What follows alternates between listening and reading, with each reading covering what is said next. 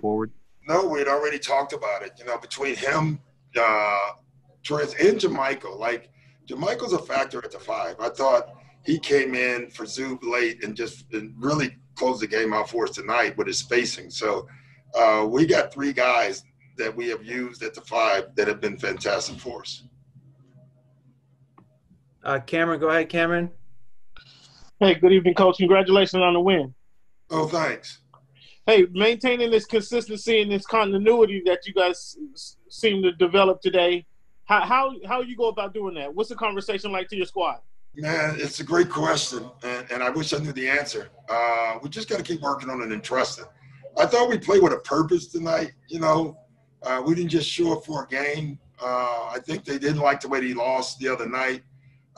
And more importantly, I didn't think they liked the way they played the other night.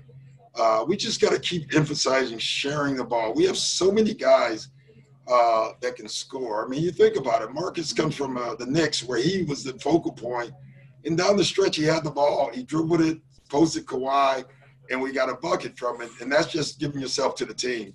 And we just got to keep guys to continue to do that. All right, Doc, that's a wrap. Amen. Appreciate it. Take care, guys. See you later.